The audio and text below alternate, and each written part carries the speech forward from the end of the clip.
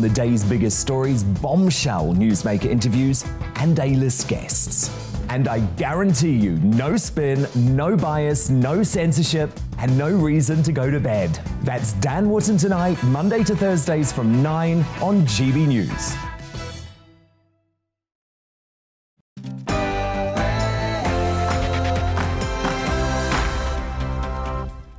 Hello and welcome to The Briefing with me, Gloria De Piero. As the war in Ukraine escalates further, we'll bring you the latest on the ground in Poland as Ukrainians flee for their lives. I'll be talking with David Davis MP. He's calling for a fast clampdown on Russian oligarchs. I'll have the Labour view from the Shadow Peace Minister. Plus, we're talking about babies in the House of Commons chamber. Is it OK to take your baby with you to work if you're an MP? That is all after the news with Rosie.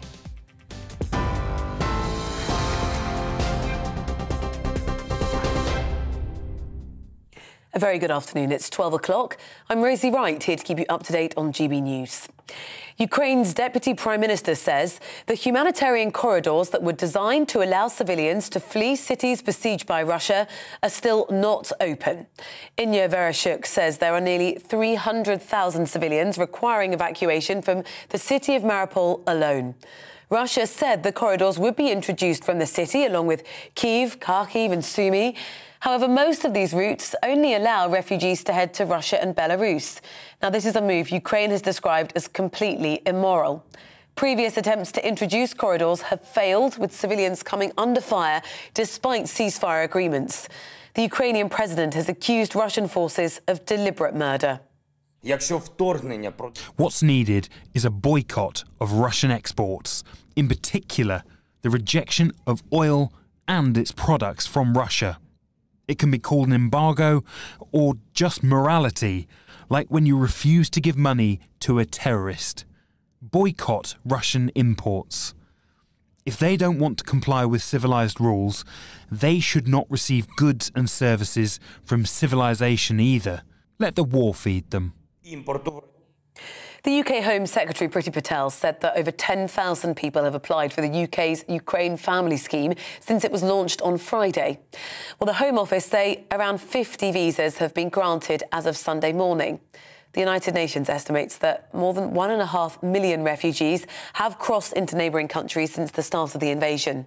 Shadow Business Secretary Jonathan Reynolds told GB News more needs to be done to support those families. What is clearly required is an emergency protection visa that sweeps away a lot of the bureaucracy you reasonably have behind a normal visa request, that recognises the emergency situation that people are in. I think you need some way to know who's coming to this country, because I think in the past that hasn't been done particularly well, and these are people who will need support, especially children who fled a war zone. The UK has allocated a further £74 million to the Ukrainian government's budget to help with the humanitarian crisis on the ground. More than £100 million has been raised by the UK public in aid for Ukrainians. The Disasters Emergency Committee said that's the equivalent of more than £1 million given an hour since the appeal was launched. Boris Johnson's going to host the Canadian Prime Minister Justin Trudeau and the Dutch Prime Minister Mark Rutte today at Downing Street. Now, it's part of a week of diplomatic talks aiming to build a united front against Vladimir Putin. On Tuesday, Boris Johnson will host the leaders of Poland, Slovakia, Hungary and the Czech Republic. The government's economic crime bill, which partly aims to tackle Russian money in the UK, is due to be debated by MPs today.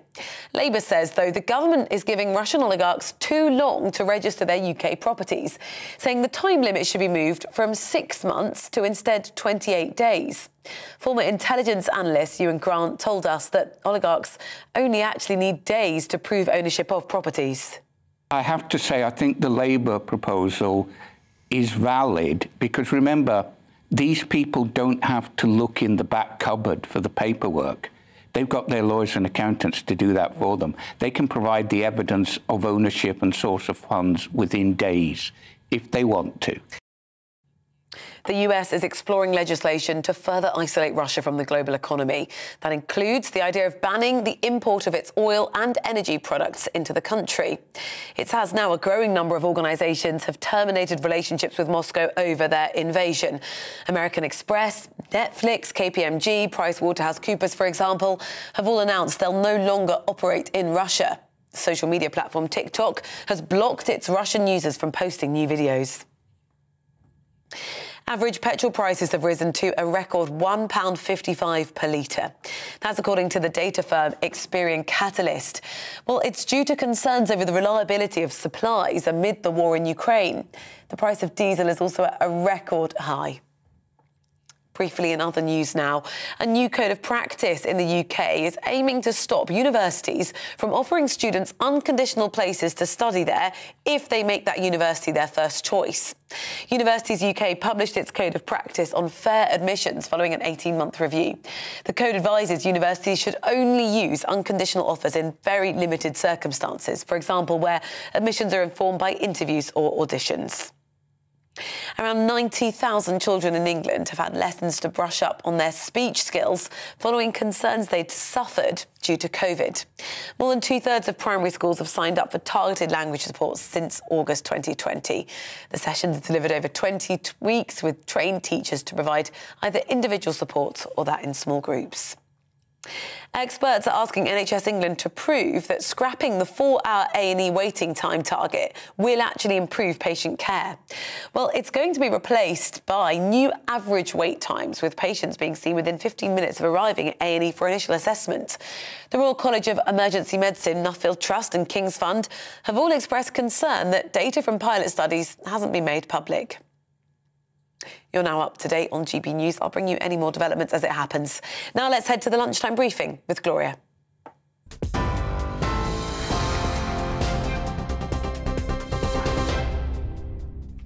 Coming up this hour on the briefing, as the Ukraine war gets even more brutal, over 1.5 million people have now fled in fear of their lives. We're live near the border in Poland.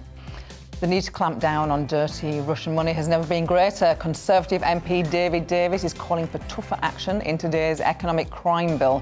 He'll be talking to me shortly. And also, I'll be talking to Shadow Peace Minister Fabian Hamilton about what more the West can do. And is it OK to take your baby to work if you're an MP? Some MPs were not impressed when Labour MP Stella Creasy took her baby into the Commons chamber. She'll be telling us why it matters.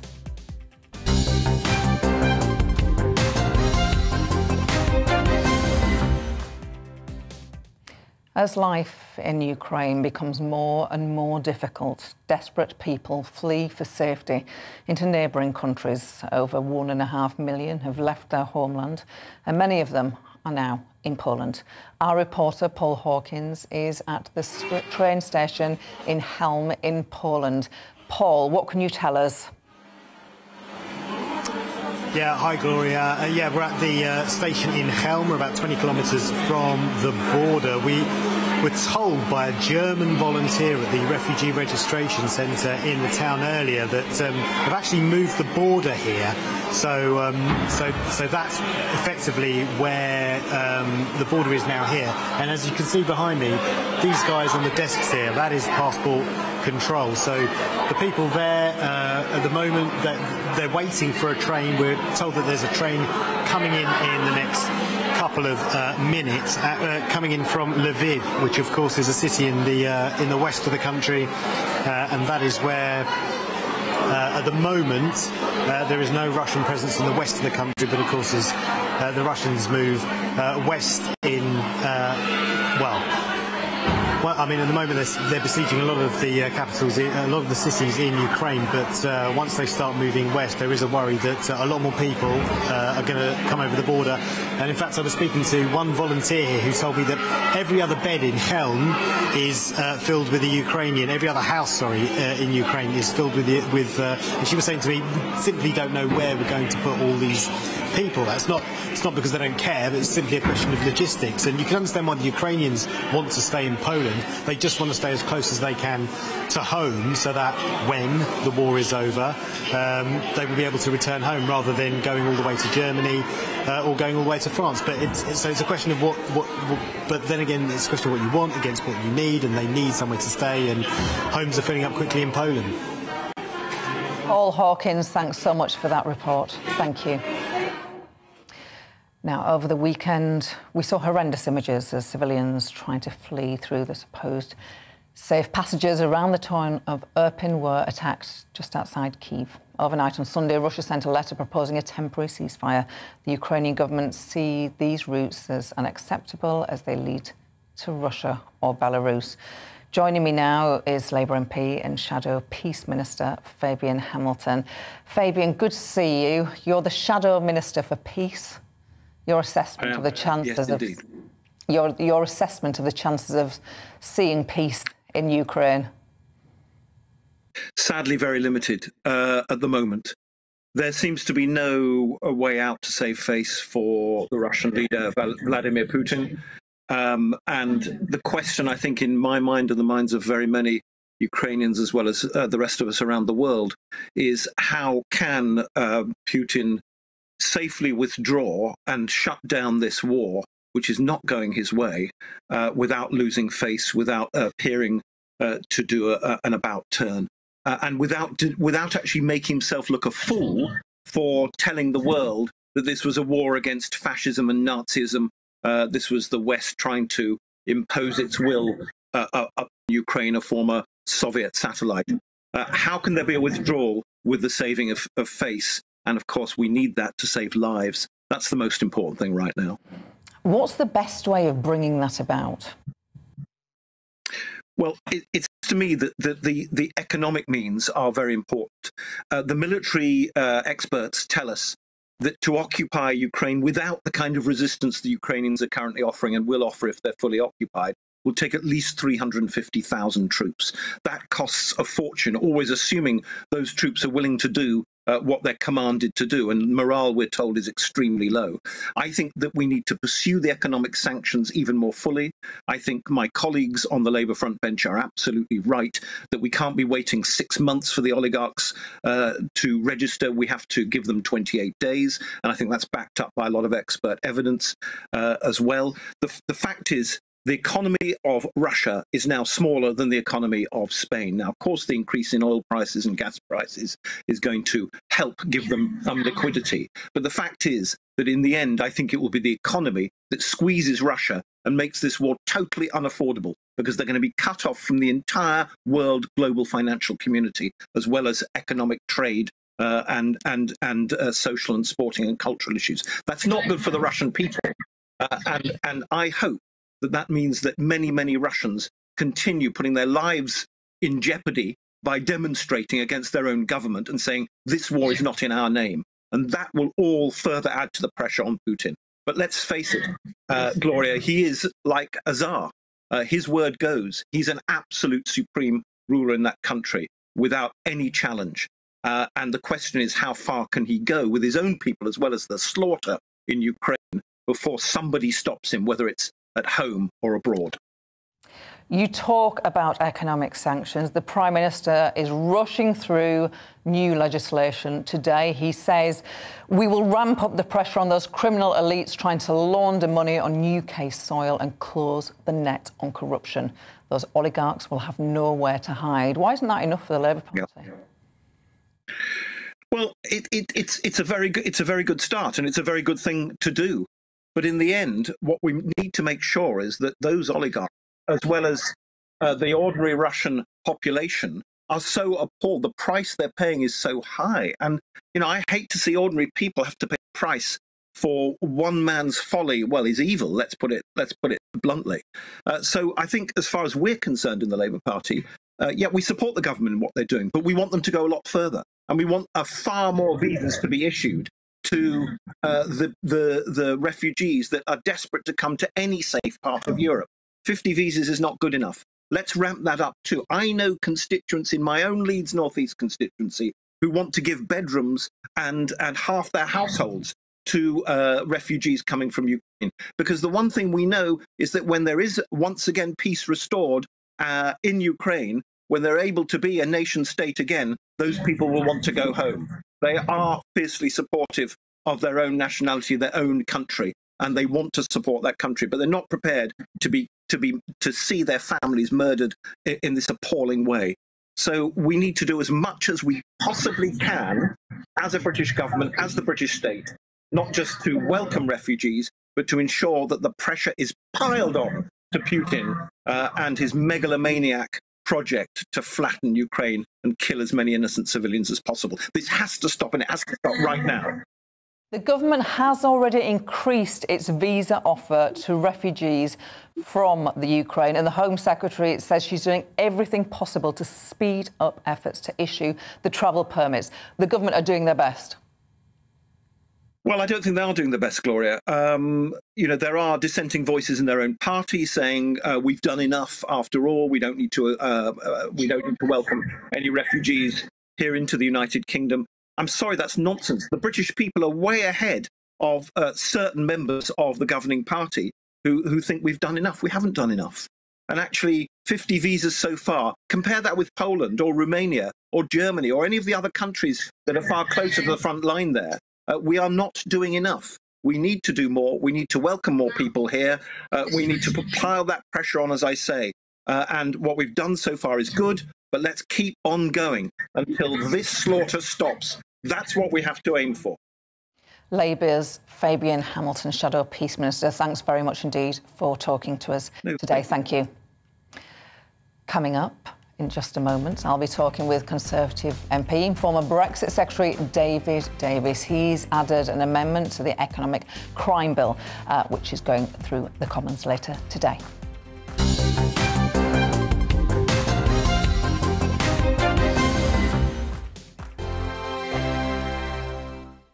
GB News is the UK's home of discussion and debate from all perspectives. To stay up to date on the latest stories, make sure that you subscribe to the GB News channel right here on YouTube. You can watch us live 24/7 across the whole world. You can also check out exclusive content and catch up on previous episodes of your favourite shows.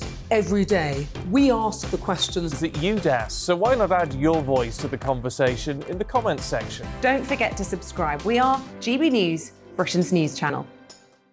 Every night at 11 on GB News, we bring you the next day's stories the day before. It's basically like time travel. If it's a big story, we'll cover it, guaranteed. But we'll also have some fun along the way.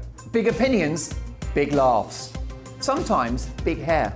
This is Headliners, the paper review show that won't send you to sleep like the others will. 11 p.m, 7 nights a week. Join us.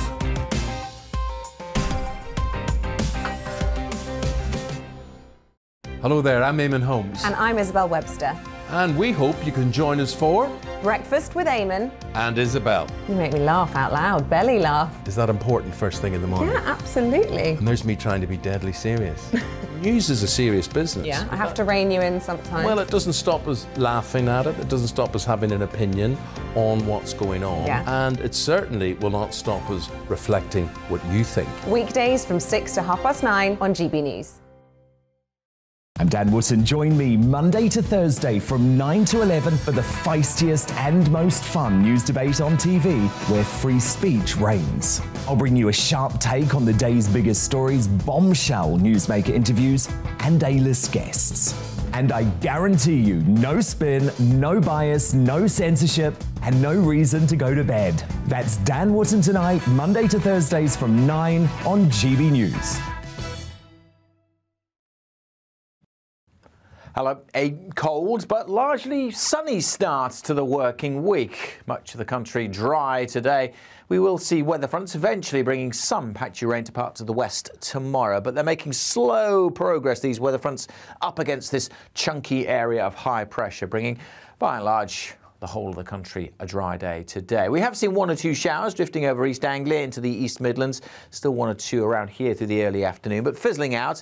A cloudier zone over parts of northern England, North Wales, but for most, dry, fine, with plenty of blue sky. There is a fairly brisk wind blowing, though, across the south. That is bringing a fairly chilly feel once more. Temperatures widely mid to high single figures, so cold for the time of year. But add on that wind and it feels quite a bit colder across much of southern England in particular. And it'll turn quite cold overnight tonight. We'll keep some cloud across the east and maybe even 1 or 2 showers just grazing into Cornwall. But the vast majority dry, and as skies start to clear later in the night, that blue on the map is a frost forming. Certainly across the spine of the country. A bit too much breeze to have too much frost across the east and a bit more cloud further west, keeping temperatures up here. But for many, it'll be a cold, frosty start to Tuesday, a windier day as well. Again, much of central and eastern England, most of Scotland looking dry and sunny, but steadily clouding over from the west with some patchy rain by the end of the day into Northern Ireland, West Wales and southwest England too. But much of the day will be dry, certainly across the east, plenty of sunshine, but temperatures again, only single figures here. Further west it is turning milder, but of course you'll have the cloud and we will have some outbreaks of rain, which will just continue to trickle a little further eastwards as we go through Tuesday evening. Before that band of rain, that weather front fizzles out, there is another one waiting to push in slowly but surely as we head into Wednesday. That will bring some rain to Scotland and Northern Ireland. Much of the week there will be dry across the east, and after a cold start, things slowly turning a bit milder.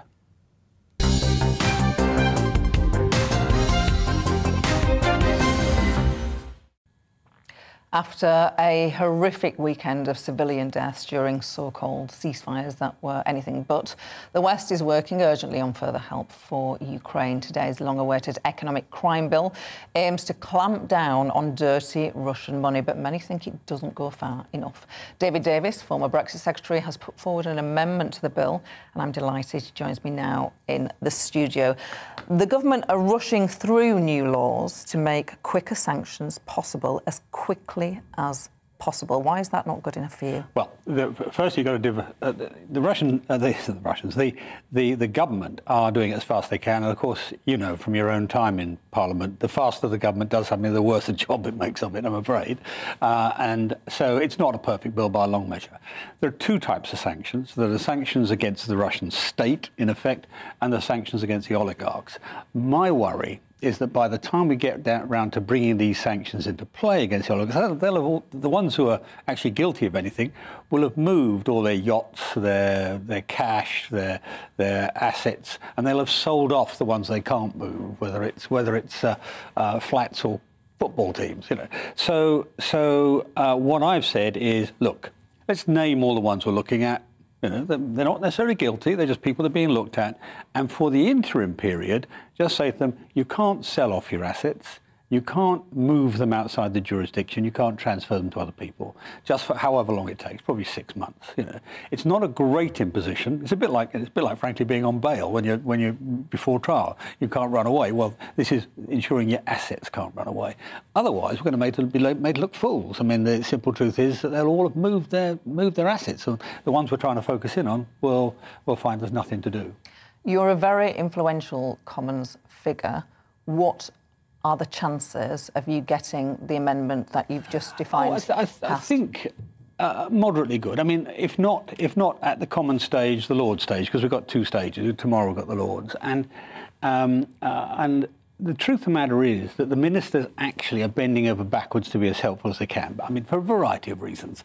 Number one, we are maintaining an extraordinary unity in the Commons. I mean, you know, even Keir Starmer yesterday said he wasn't going to call for Boris to resign whilst this was going on. So you know, all sorts of things are being done to that end to maintain national unity. Secondly, the government doesn't want to be sitting there saying we're doing everything possible, and people like me and other people in the Commons saying, no, you're not, you should have done this. You know, they want to maintain the moral high ground, if you like. So for lots and lots of reasons, and actually the junior ministers on this are pretty reasonable people. I mean, Paul Scully and Damien Hind, they're good people. So I think we've got a decent chance, but you know, it's a very strong argument to be had. You talk about how important national unity is. What do you say to the suggestion that the government could make that actually you're damaging national unity by saying they're not going far enough and seeking to put these amendments down?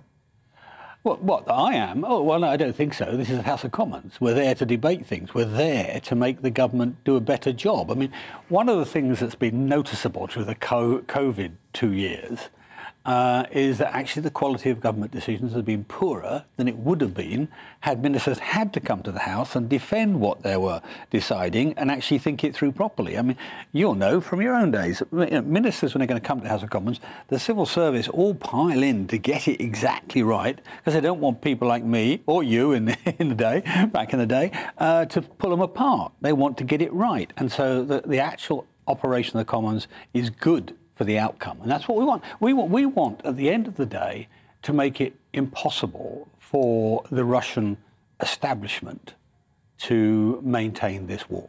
That's what we want to do. That's, you know, punishment, you can feel good about punishing people, but actually it's about stopping what's going on. It's about stopping the killing of innocent people. And if we can do that better by 1 or 2 amendments, fine. Actually, there are about 30 pages of government amendments down, in truth, so plenty of people. And everybody's treating it constructively. You praised Keir Starmer for not calling on the Prime Minister to go in the current circumstances because he had done during all the Partygate affair. Wasn't the only one calling for him to go? No, it wasn't, and I'm taking the same rule. You're taking the same rule? Yeah. Yeah.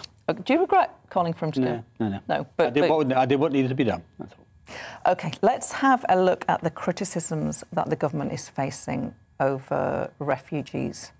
Just 50 visas granted. Labour say that is shameful.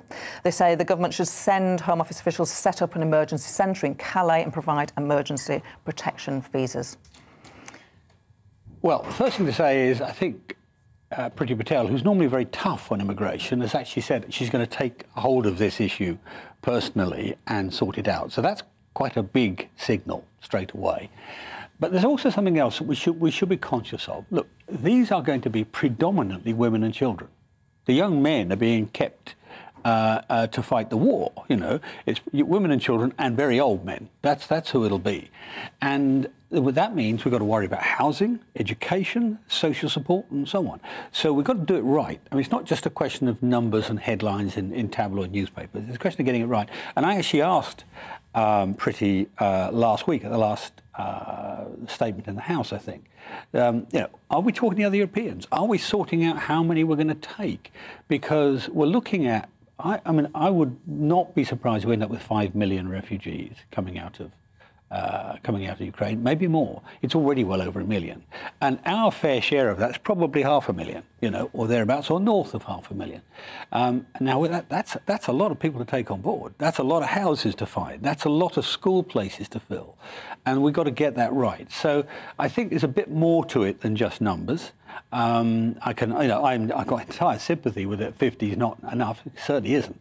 But the simple truth is, Priti's on top of that. But she's got to do more than just say, oh, we'll have all these numbers. She's got to say how we're going to deal with it too. And it's true not just for us. And the comparison that was being made on your programme was made on other programmes earlier. Oh, well, this is much less than Poland and Romania. Well, they're right on the doorstep. Of course it's much less than them. And it will probably always be much less than them, because if I were a Ukrainian, I wouldn't want to go 1,000 miles. I want to go 50 miles and I hope I can get back quickly. So, but nevertheless, we have to prepare for hundreds, many hundreds probably, of thousands of people coming here. And that's more than just signing a bit of paper. There's a lot of preparation that goes into that. You've talked about, and you're going to be talking in the House of Commons about how to clamp down on oligarchs. Should Evgeny Lebedev, should he have been made a lord in your view? I don't know much about Evgeny. I don't know what the nomination was. Normally there's a reason for a nomination, whether it's charitable contributions or whatever. What I would say is, as a general principle, that if you come from Russia and you've made, or your father has made, or your family, however it's done, was an important part of the Russian state, in the case of his father, a KGB officer, and was, and then made $1 billion or whatever, or something of that order, during the sort of era immediately after Yeltsin, or during Yeltsin immediately afterwards, there's an instant suspicion about this. You know, is this clean money? Is it legitimate? You know, I mean, I have my doubts about the whole gold visa policy in the first place, you know, which dates right back to the late 90s and early thousands.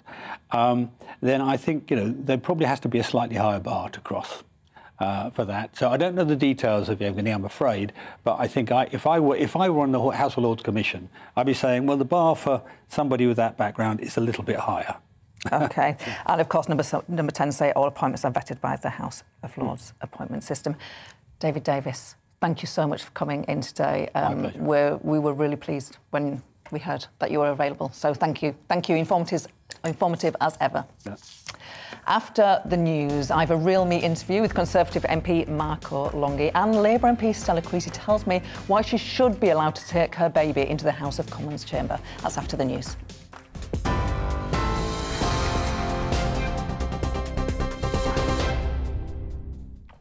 Good afternoon, it's 12:30. I'm Rosie Wright, here to keep you up to date on GB News. Now, Boris Johnson says thousands of visa applications from Ukrainians fleeing the war are being processed in the UK. He says the UK will have a system that is as generous as it can possibly be, but there will be checks on who is coming in. Putin is doubling down on his aggression and he is deciding to attack in a pretty indiscriminate way. That's producing huge waves of people. We're going to have to respond to that, and we will. We've always been very generous in the way we respond to people fleeing war zones, and no country in Europe has done more to settle vulnerable people since 2015 than the UK. Speaking shortly after meeting the Canadian Prime Minister Justin Trudeau and the Dutch Prime Minister Mark Rutte at RAF Northolt in London, Boris Johnson also said the UK wants to go as fast as possible in imposing further sanctions. He, however, added that this must not turn into a witch hunt against every Russian in the UK, saying the UK is not anti-Russian. Ukraine's Deputy Prime Minister says humanitarian corridors supposed to allow civilians to flee cities besieged by Russia are still not open. Russia said the corridors would be introduced from the city Mariupol, Kyiv, Kharkiv and Sumy. However, most routes only allow refugees to then head to Russia and Belarus. Ukraine has described the move as completely immoral. The UK has allocated a further £74 million to the Ukrainian government's budget to help with the humanitarian crisis on the ground. More than £100 million has also been raised in aid for Ukrainians by the UK public. Average petrol prices have risen to a record £1.55 per litre. Diesel is also at a record high of £161.28. It's due to concerns over the reliability of supplies amid the war in Ukraine. You're now up to date here on GB News. We're on your TV, online and your DAB+ radio. Don't go anywhere. We'll be back with the briefing shortly.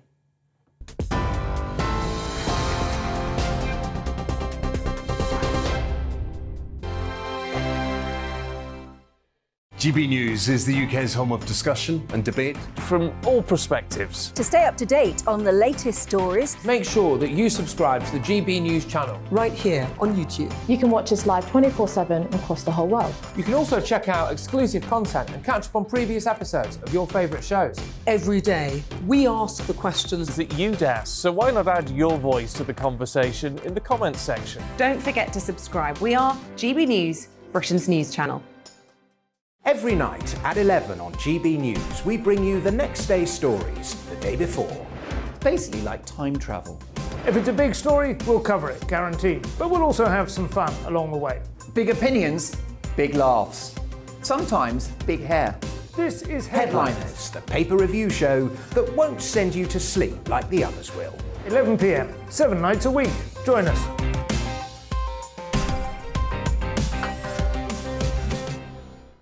Hello there, I'm Eamon Holmes. And I'm Isabel Webster. And we hope you can join us for Breakfast with Eamon and Isabel. You make me laugh out loud, belly laugh. Is that important first thing in the morning? Yeah, absolutely. And there's me trying to be deadly serious. News is a serious business. Yeah, I have to rein you in sometimes. Well, it doesn't stop us laughing at it. It doesn't stop us having an opinion on what's going on. Yeah. And it certainly will not stop us reflecting what you think. Weekdays from 6 to 9:30 on GB News. I'm Dan Wootton. Join me Monday to Thursday from 9 to 11 for the feistiest and most fun news debate on TV, where free speech reigns. I'll bring you a sharp take on the day's biggest stories, bombshell newsmaker interviews, and A-list guests. And I guarantee you, no spin, no bias, no censorship, and no reason to go to bed. That's Dan Wootton tonight, Monday to Thursdays from 9 on GB News.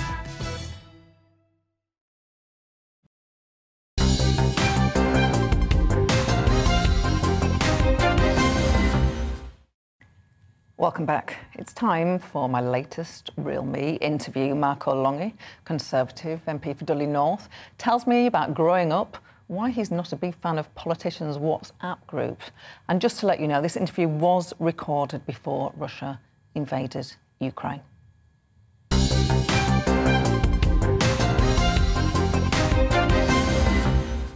Marco Longi, buongiorno. Gloria, buongiorno. Come stai? sta bene, but my Italian runs out fairly quickly after that. That's fine. How is your Italian? I'd like to think it's still fluent, but there is a case of use it or lose it. So I'm very happy when my father comes around to say hi, because I just switch over and it just reminds me, keeps the cogs turning. So I grew up Italian, Yeah. but in Bradford. You grew up Italian. In Rome. In Rome. What was it like growing up? The Eternal City. It was brilliant, but of course you don't realise where you are and what you're experiencing when you're still only a child. You were elected in 2019, part of the Red Wall victory. Did you feel at home when you entered Parliament? Did you feel like this was a place where you fitted in, or one where you struggled? There are probably several different answers to that question. It felt surreal initially. You probably felt that yourself, Gloria. It felt, you know, how do I run with this? It was several weeks before I even had an office. I was living out of a rucksack and being asked to work in the library on a desk, and I didn't have an office in Dudley. And they don't tell you this before you stand for Parliament, that you become an employer and you're responsible for staff and that sort of thing. So I had to find an office, which was all down to me. Parliament doesn't do that for you, and employ people. So all of that was quite a big ask at the time. And I think I was one of the early adopters of COVID, because I was on my knees health-wise straight after the election for probably about 2 months, with very similar symptoms to the ones we describe are those are COVID symptoms. So tell me about that. When were you struck by these symptoms? Just before the election, actually. And at the time, there was talk about this virus, perhaps in China. Oh no, it's not in the UK, etc. But yeah, I think eventually, when the full inquiry and the full study is done on COVID, there'll be no doubt PhD students who will do a study on the whole COVID experience. I think we'll find that it was in the country a lot sooner than any of us thought of it. If you remember, they were tracking a particular individual who came to the UK and in the south, and they thought that was the very first person who had it. I think it was in the country before then. What were your symptoms? Very short of breath. So I stay in the hotel across from Parliament, just crossing the bridge, breaking into sweats. But that lasted for weeks and weeks. And this is just after you're elected, symptoms. so sort of late 2019, and it went into early 2020. I can honestly say it was the beginning of March before I started to feel more like myself. Really? Honestly. Which is when we all learn in a big way. We have COVID and everyone's going into lockdown. So that was then, now is now. You get this big job, you're obviously feeling really ill, but I'm really happy at the same time, but really ill. Once you'd got did you feel like there's a lot of people like me in here? Or did you feel like, I feel an outsider in here? Probably more of an outsider, if I'm totally honest. When people talk about the Westminster bubble, the establishment, the way of doing things, and then I think about Dudley people, Walsall people, Black Country people, they are like planets apart. And I want to absolutely stand true, because I am an elected representative, and this is a representative democracy. I want to represent the people who I grew up with, who mean a lot to me, the salt of the earth people, who are the Black Country people. And no, I would have to say a number of the rooms and corridors in Westminster Palace is not representative. So I'm part of that change, and many of the 29 intake have brought about that change. And I'd like to think the Conservative Party has changed in many ways in that respect. Do you think your intake have been treated with respect by perhaps some of your more establishment colleagues, more traditional Conservatives?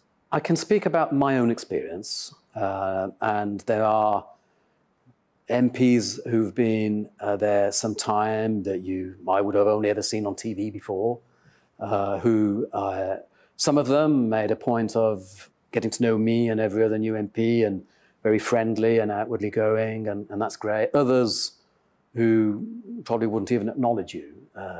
And I think that's just the way it is, but that's cross-party, I guess. I think that's, there's 650 MPs, and amongst those there are the more sociable ones and those that are less. But so no, my experience, but overall, has been a positive one with caveats. There has been a reasonable level of feuding in your party. Is that difficult to deal with, not just practically or politically, but psychologically and emotionally? It is difficult for me because I realised very early on that if you want to be a mover and shaker and make things happen in politics, you have to decide fairly early on whether you're going to be a team player or not. And one of the things that I find very sad is when I see people who I would otherwise admire really give hostile speeches, against the government, or especially against Boris Johnson, the Prime Minister. And I struggle with that because I have to then decide for myself, is this person being self-indulgent? Are they full of their own self-importance? Are they putting themselves ahead of the team effort, which I give a lot of importance to, as I've said before. So I do find that kind of thing very interesting. I'm sure you remember from your own time, Gloria, that there's all of these WhatsApp groups as well. And there's literally dozens and dozens and dozens of them. And I'm a little reluctant to play a part in them because I hate it when any impression could be given that there's a party within a party. But what I also realise is that if you want to bring about change and influence amongst senior decision makers, you have to have the ability to have that influence. And sometimes if you're just standing there alone, you're one voice.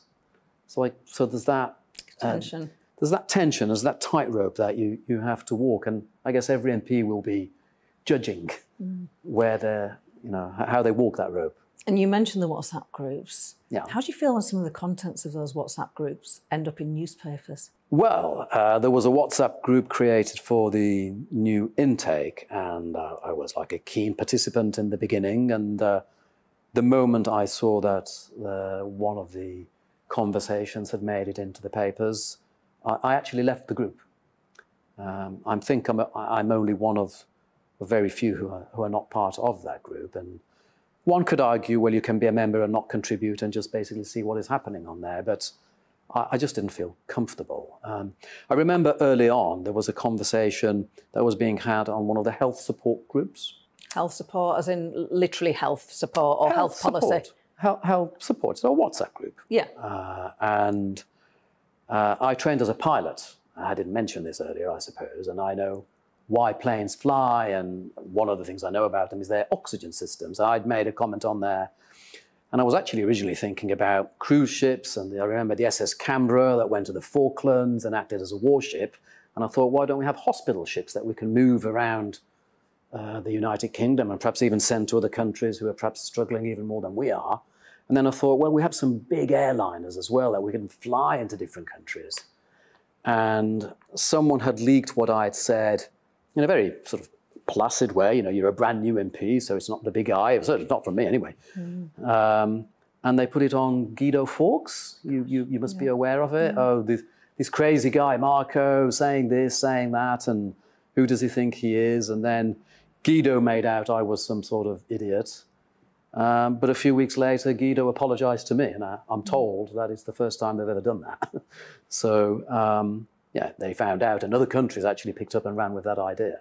Because it's all about, when you have COVID, the thing that people need the most is oxygen in their systems because the lungs are getting clogged up. And I thought, well, if all you need is oxygen, well, on a plane, you've got those oxygen masks, haven't you? And give people extra oxygen. So you're right about the number of WhatsApp groups that exist for MPs. I was a member of lots of them. You are a member of some of them, but you've left one of them. So can you give any advice to MPs? Life is okay without WhatsApp groups? Life is absolutely okay without WhatsApp groups. And, I have a great relationship with my whip. He's absolutely brilliant. I consider him, as much as anything, a friend now and a mentor to me. The whips should be nice to you because you haven't rebelled. And that's quite unusual in the 2019 intake. Any regrets? No personal regrets, regrets that maybe things didn't happen a different way. I think I struggled most with, as a parliamentarian, was voting for the increase in national insurance. I'm one of the people who would think that rather than, as a conservative, for me, my ethos is grow the economy, and it's through growth rather than stifling growth through taxes that you will bring in more revenue into the coffers for the Chancellor. But if you tax people more, they will spend less. But you know what? I'm not the Chancellor. We've been through some crazy times. We've borrowed 420-odd billion pounds. As the words were, we've wrapped our arms around the country, around people, individuals, businesses, and spent a huge amount of money. So there was that vote, and then there was the Owen Paterson vote, which I really struggled with. But the way I interpreted it was, it's a vote in confidence in the Prime Minister. And there is no way I was going to throw my leader. I am a loyalist, and I'm a team player. We all know that the Prime Minister has acknowledged that that wasn't the right decision at the time, and subsequently reversed it, and that's it. You move on from there. No one's perfect, Gloria. No one's perfect. Not even politicians. No. Finally, one of your colleagues, parliamentary colleagues, was murdered, Sir David Amess. That put a big spotlight onto the security and safety of MPs. So he was one of the MPs that made a point of coming to talk to me. He's been around a long time, and we have offices close to each other on the 3rd floor on 1 Parliament Street, a building I'm sure you're all familiar with. And you go up in the lifts door open, and they open right in front of his door. And there's been a candle there for several weeks, burning away. And as a Catholic as well, I've felt that quite. It's been hard. It's been hard. So has it made you think about your own security and safety? More so for my friends and family than probably for myself. I could see genuine fear in my wife's eyes and my daughters. I have 2 daughters, 21 and 18. And I was having to persuade them, no, it's going to be okay, it's fine, when actually, deep down, I had my own concerns. So we have beefed up security, both at the office in Dudley, and then when I go out for surgeries. But I have to keep saying to myself, we can't let these people win. And it is about representative democracy. I need to be seen to be accessible at all times. So I do have someone now who is sitting in the background at my surgery, and that person assesses risk. I used to have pop-up surgeries. I used to advertise it on Facebook. I'm going to be here, I'm going to be there, I'm going to be there. Please pop by if you can. And I'm being told, I'm being advised, Marco, don't do that. That sounds very sensible to me. I would like to say thank you very much. You've been very, very open about your experience of politics. It's been very interesting. And I'd like to end, if my Italian was any good, by saying stay safe in Italian. But my Italian's rubbish. So, non ti preoccupare. It's not don't worry. My gosh, is that don't worry? Yes. No, I want you to worry. I want you to stay safe. Marco Lunghi, it's been a pleasure to talk to you. It's been my pleasure. Thank you. And you can find a longer version of that interview on YouTube. It was recorded before Russia invaded Ukraine. The Prime Minister has been speaking about the war in Ukraine in the past hour. He was asked about the UK's commitment to helping refugees. Let's have a listen. Processing thousands as I speak to you, and clearly this crisis is evolving the whole time. And I've said before that the UK will be as generous as we can possibly be, and we intend to do that. We have 2 very, very generous routes already. So the family reunion route, which is uncapped, which could potentially see hundreds of thousands of people come to this country, plus there's the humanitarian route. And under that scheme, people can sponsor people coming from Ukraine. We're surging officials into the border countries to help people to come, so to Poland, to Bulgaria, to Romania, also to France. Clearly what's happening now is that Putin is doubling down on his aggression, and he is deciding to attack in a pretty indiscriminate way.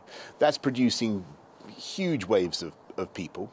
We're going to have to respond to that, and we will. We've always been very generous in the way we respond to people fleeing war zones, and no country in Europe has done more to settle vulnerable people since 2015 than the UK. You say it's not 50, how many? I can't give you the number. We're processing thousands right now, and we will continue to make sure that we have a very, very generous approach. What we want to do. Considering a third route, not based on family members, not based on sponsorship, similar to the EU scheme. What we won't do, let me be very clear, what we won't do is have a system where people can come into the UK without any checks or any controls at all. I don't think that is the right approach, but what we will do is have a system that is very, very generous. As the situation in Ukraine deteriorates, people are going to want to see this country open our arms to people fleeing persecution, fleeing a war zone. I think people who have spare rooms, who want to receive people coming from Ukraine, will want us to have a system that enables them to do that, and that is already happening. So what we will do is have a very, very generous and an open approach. But what we won't do is simply abandon controls altogether.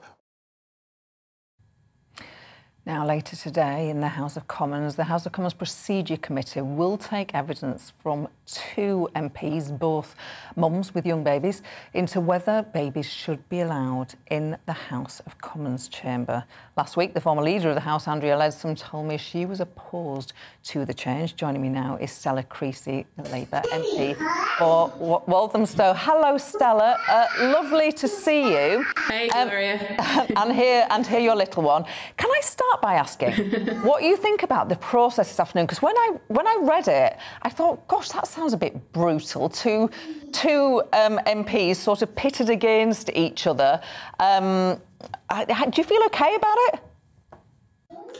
No, and in fact, that's not what's going to happen this afternoon. I'm actually giving evidence on Wednesday. Look, I'm very clear there's way too much mum shaming in society anyway, and women being told that they can't do right whatever they choose to do. I'm not going to criticise another MP for how they choose to do this process, so they're taking us separately.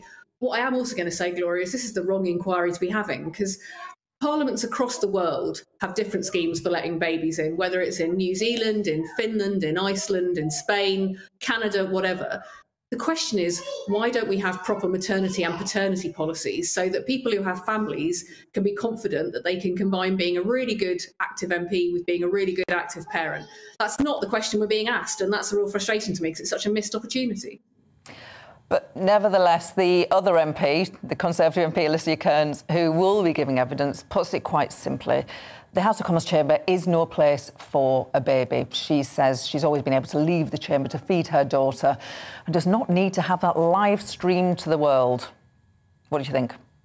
Well, and I can hear your colleague thinks it's all about being paid. Look, let me be very clear. I took my baby in because I didn't have any maternity cover and my baby was 4 months old. I'd taken babies in previously, so I wasn't the first person to do it. And it was breastfeeding. The issue here is about being able to feed your baby, and anybody who's actually got a small baby will know that it's not really practical, the idea of leaving them in different places. But as I say, this is the wrong question to be having, because it's not about whether you can take a baby into the chamber. It's about why there isn't proper maternity cover. You know, if the place that makes the laws on what is family friendly isn't very friendly itself, you can't really be confident that it's going to fight for the families in our communities. And we know that thousands of women around this country are discriminated against when it comes to maternity provision. So yes, in answer to your colleague, I have childcare for my older child, but for my little baby at 4 months old, it was simpler for me to be able to go in and do the debates and do the work I needed to do whilst holding the baby. Now, that situation only came about because I didn't have someone to cover the work that needs to be done to make sure that my constituents were properly represented.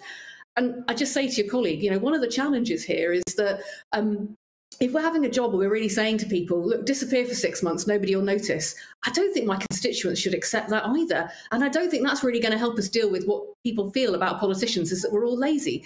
So why is it that we ask employers to have proper policies in place to make sure that parents can combine being good parents and looking after, I mean, it's a very small baby, 4 months old, but we don't do it ourselves?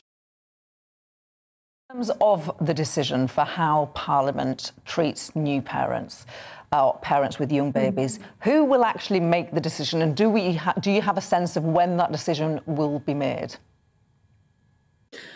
No, I don't, Gloria. And one of the challenges in this is everyone's blaming each other. They're blaming the political parties and whether they use the pairing system, as if it's okay for me to say to my constituents, sorry, I couldn't take part in that debate and represent you because I was paired, rather than recognising that we could use electronic voting or proxy voting, all things that we used during the pandemic. And actually our democracy didn't fall apart. It thrived because people were able to combine being COVID safe, but also with their family commitments and making sure they were representing people.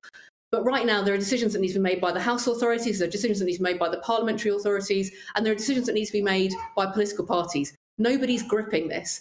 And I'm very struck that 10 years ago, there was an all-party inquiry into this that talked about the need to do something. 10 years later, we're no further forward. I wish I could say to women who are going into politics, this is going to get easier. I can't. That's why we've set up the campaign This Mum Votes. That's why we're setting up a fund to support mums of young children to stand for selection. Because we think that actually it needs some people from the real world to get into this and start saying, why are we saying this status quo is acceptable? You know, why are we saying that basically if you hate your family, go into politics because you're never going to see them? Stella Creasy, one thing we can be sure of is that you will continue to campaign passionately to make your case. And thank you. We thank you for your time today. Stella Creasy, Labour MP. You have been watching The Briefing with me, Gloria De Piero. I'm back every Monday to Thursday from noon. The show is every Monday to Friday at noon. Up next, it is On the Money with Liam Halligan. But for now, I'll leave you with your weather. Hello. A cold but largely sunny start to the working week. Much of the country dry today. We will see weather fronts eventually bringing some patchy rain to parts of the west tomorrow, but they're making slow progress, these weather fronts, up against this chunky area of high pressure, bringing, by and large, the whole of the country a dry day today. We have seen one or two showers drifting over East Anglia into the East Midlands, still one or two around here through the early afternoon, but fizzling out.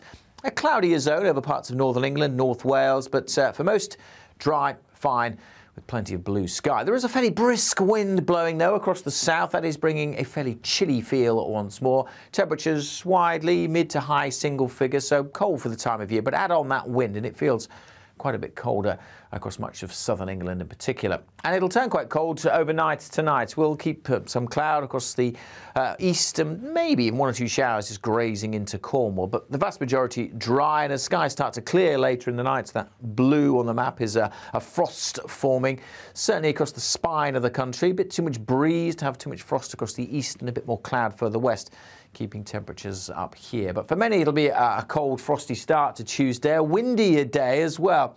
Again, much of central and eastern England, most of Scotland looking dry and sunny, but steadily clouding over from the west with some patchy rain by the end of the day into Northern Ireland, West Wales and southwest England too. But much of the day will be dry, certainly across the east, plenty of sunshine, but temperatures again, only single figures here.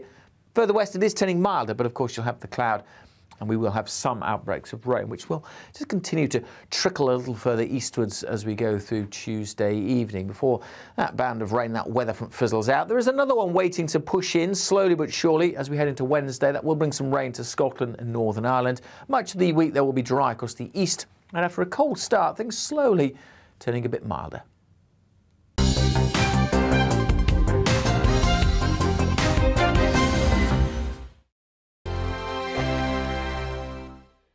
GB News is the UK's home of discussion and debate from all perspectives. To stay up to date on the latest stories, make sure that you subscribe to the GB News channel right here on YouTube. You can watch us live 24/7 across the whole world. You can also check out exclusive content and catch up on previous episodes.